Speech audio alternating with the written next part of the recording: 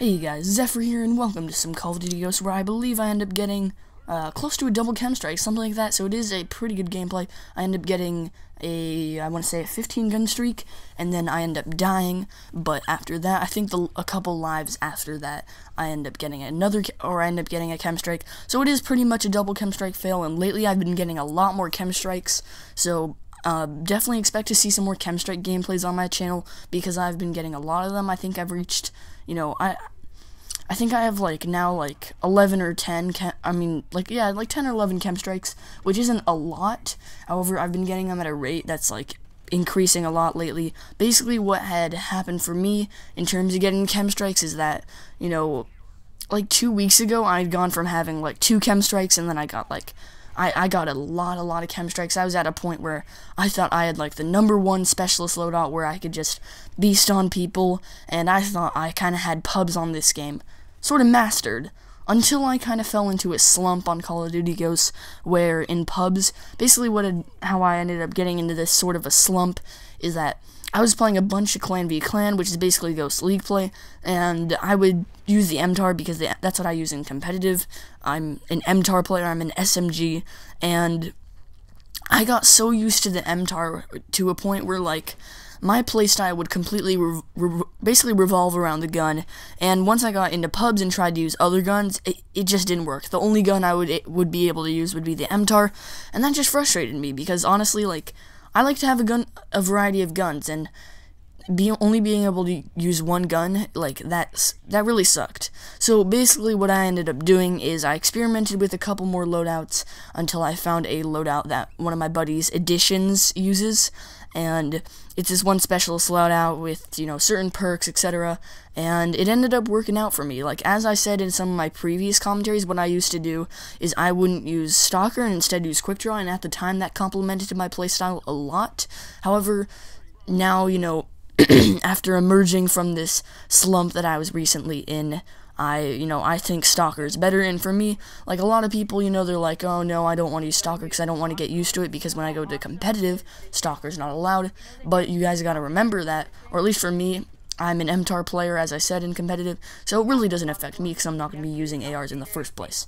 Anyways, though, let's get into the first part of the commentary that I really wanted to talk about, and what that is clans in Call of Duty Ghosts. So as you guys probably know, in Clan Wars it's called, there are different divisions and different rewards for different divisions, etc. So I'll just go over them. Basically, clan levels range from 1 and to, I think, 20, 25, I don't know, something like that.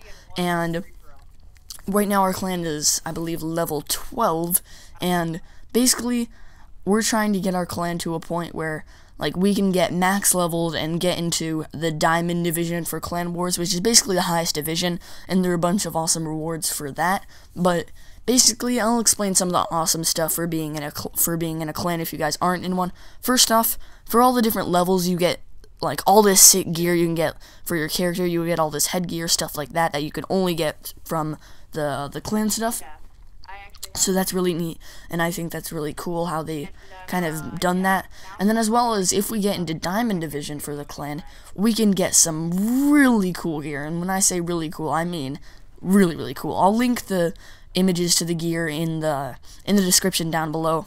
If you go on the Charlie Intel website, which is basically a Call of Duty website that has a bunch of stats and other stuff like that, you can see there's some really cool things that you can earn for rewards that you would probably want.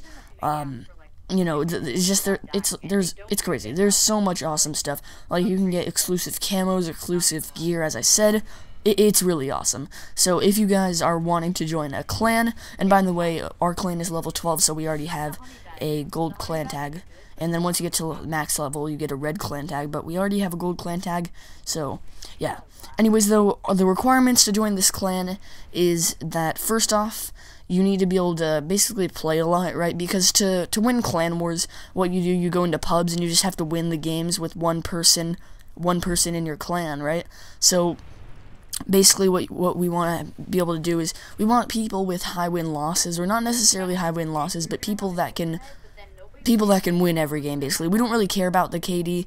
We just want people that can win every single game, because that's kind of the idea of it. And you have to be able to get on and play with other people in our clan, obviously, because, you know, that's how you level up, by playing with people in your clan. So, anyways, though, first off, I wanted to talk, since I haven't even said what our clan is called or anything like that. Reasons why, first off, though, I wanted to say, here are a couple things. So you might be wondering, though, like, why should I join you guys' clan when I can join this clan that's already max level and is already in Diamond Division or something like that? Well, I'll tell you why.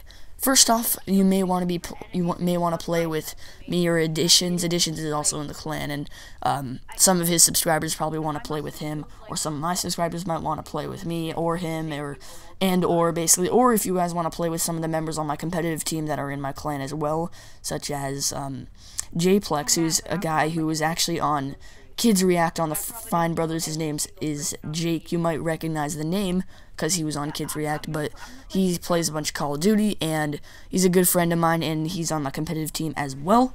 But basically, as I said, if you want to play with us, that's one reason why you may want to join, as well as we have probably, you know, not to, I don't know, promote my own stuff too much, but we have probably one of the best clan names you will come by. Basically, back in Black Ops 2, there was a way to reserve clan names for Call of Duty Ghosts, and that's what we did. We reserved the clan name MLGCoD, and that's the name of our clan right now. So, the name MLGCoD, like, that's probably one of the best names out there, just saying. So, if you want to have an awesome clan name, if you want to get awesome gear, if you want to play with me, Additions, Jplex, and our other member of the competitive team, Microscript, then join our clan. But you gotta be good, you gotta be able to win. Anyways, though, thank you guys very much for listening to this commentary. I'll see you guys later.